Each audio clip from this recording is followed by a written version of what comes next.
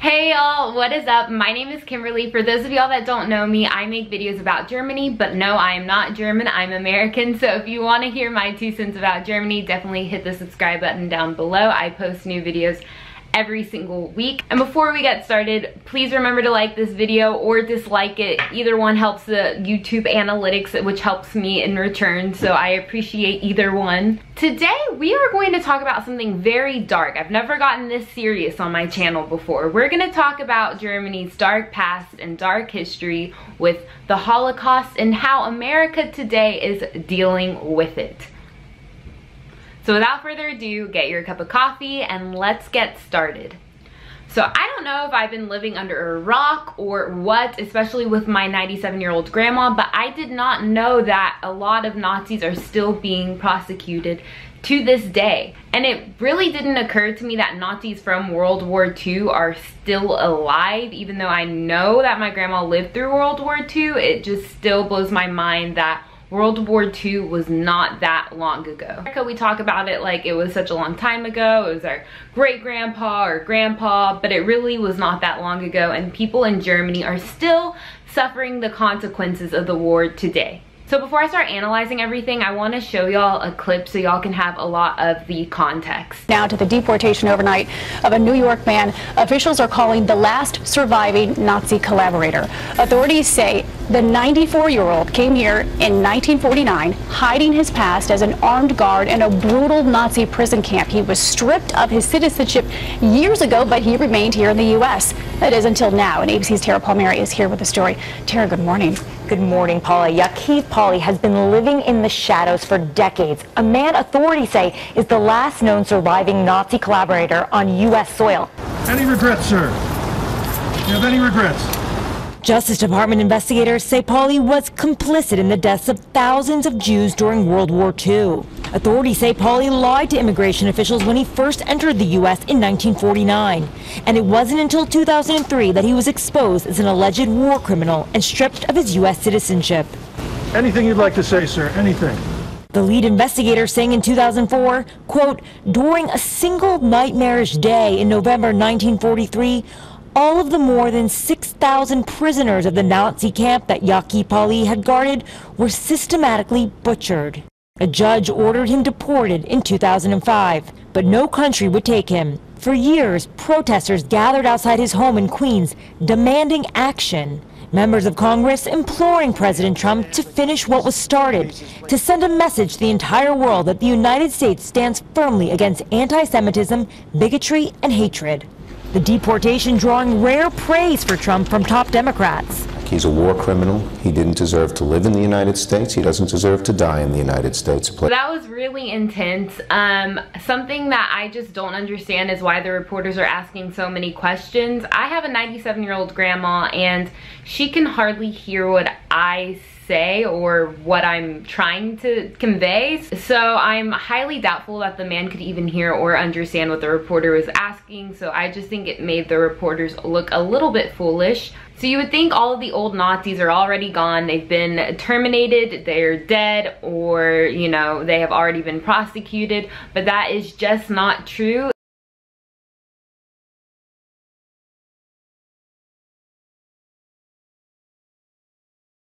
Just a few days ago, a new case came in.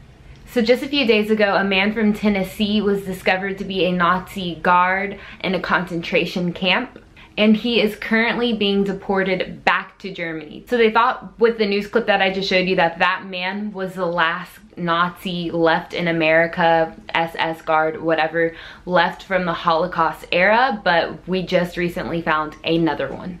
And this man's name is Friedrich Karl Berger. So he was found guilty for serving as a Nazi security guard at a concentration camp, and he is 94 years old. So after World War II, he first moved to Canada and then decided to settle in Tennessee. So after he was caught, this was his response, according to the New York Times. So I'm gonna look down because I'm gonna read his response on my laptop right here. After 75 years, this is ridiculous. I cannot believe it, he said. I cannot understand how this can happen in a country like this. You're forcing me out of my home.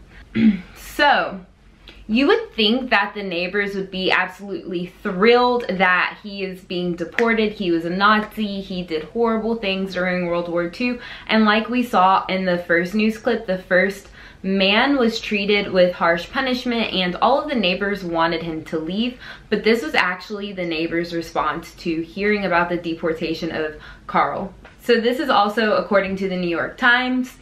In interviews on Friday, some neighbors said that they were surprised and saddened to learn that Mr. Berger was being deported. He had been a friendly presence who was proud to live in the United States, said one neighbor, who lived across the street from Mr. Berger for nearly 30 years and came to know him and his wife fairly well. So when I was researching this, I was really surprised at that response. I mean, he obviously was a well-liked person, and just because somebody has a dark past doesn't mean that they haven't changed or anything like that. But I had so many questions after reading this, and the first question was, how did they get here legally? The first man did not get here legally. Apparently he lied to immigration, so that's that. But how did this man get into the US? I'm still confused about. And what were the policies at this time? So I find it really hard to believe that all this time has passed by and they didn't know anything about him. And they didn't know that he wasn't involved somehow in World War II, especially if he's moving from Germany and he's German moving back to the US during the post-World War II era. So today what I really want to question though is, what is the moral ethics of all of this?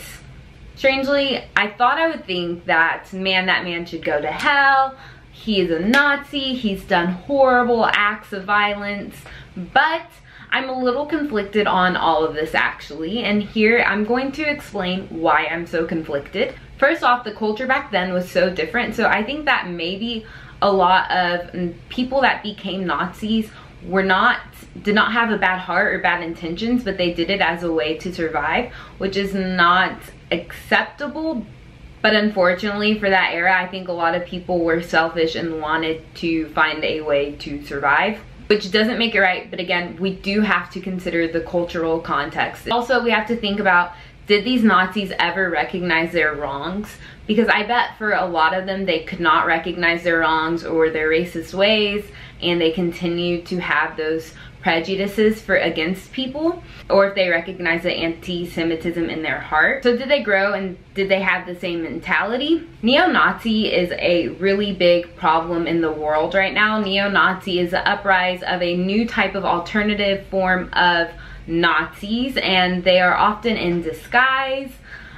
So you won't even know that there's an organization or something like that that is a neo-Nazi group. A lot of the times they hide in different types of ways.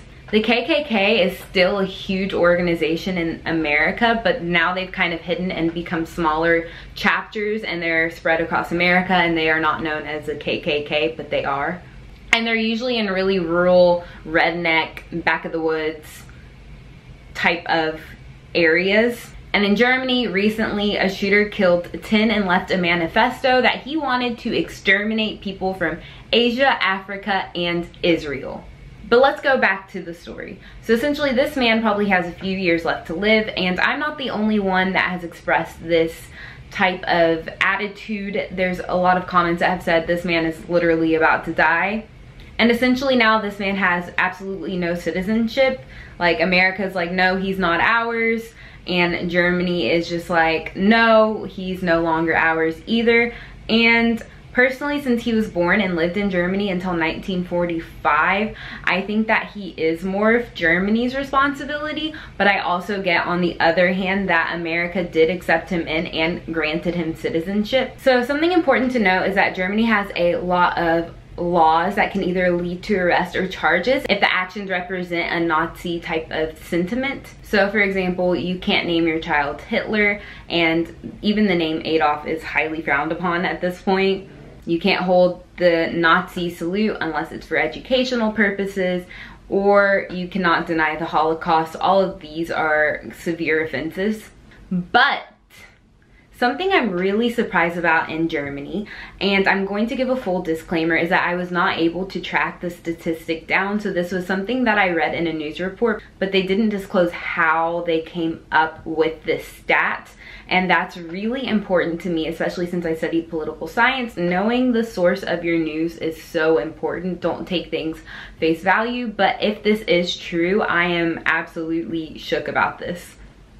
So apparently there are 6,000 known SS members that have remained after the war, and only 50 of them, or less than 50 of them, have been prosecuted, which is just insane to me. I don't know if these 6,000 live in Germany, but that's what it seems like, or if these 6,000 are scattered around the world, if they escaped or what happened. And I'm confused why, if Germany knows that there are these cases, why haven't they done anything to prosecute them? Because if that is the case, and with all of the policies, it seems like to me that Germany's more convinced of showing that they are against Nazis rather than actually serving justice. And it seems like they're just putting band-aid over a gunshot. But again, I do not know if this statistic is true, and they do have a lot of laws against Nazi sentiments, so that's why I'm very surprised about this. And essentially every country does that with its politics. They like to sweep things under the rug and put on a "I am not this" type of front. So here is my question: is should a lot of the focus be put on making 97-year-old white men Nazis that are about to die pay the consequences? Or should the focus at this point be on bringing down neo-Nazis and their organizations and preventing a future blowout? Because as we've learned, the world doesn't learn from its mistakes. So I also think it's very complicated when you have elderlies involved in the cases. Like when you have minors involved in the cases, it's hard to just set a punishment and to have justice, because a lot of times they don't even remember what they did. They're just out of it with their minds. The times have just completely changed at this point.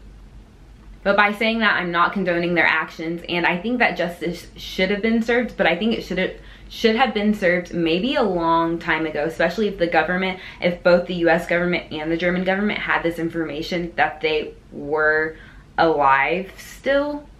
So my question is, what is the right type of justice at this point? I have a lot of questions and not a lot of answers, so I just really want to see what your opinion is about all of this. So we even saw this case, Oscar Growing, I'm pretty sure he was a German and he moved to Britain after World War II, and he was a self-confessed Nazi, and he was an accessory to murder in Auschwitz. Also, looking into more research, I don't know if this is for the US too, but in Britain at least, they can be held accountable even if they did not do any murder with their own hands. So I'm gonna go ahead and leave a survivor's response to Oscar Growing going to jail. Personally, I don't feel vengeance. I don't want to see him go to jail. It's too late for it. He's too old. And I do believe that the important part is for the law to be established.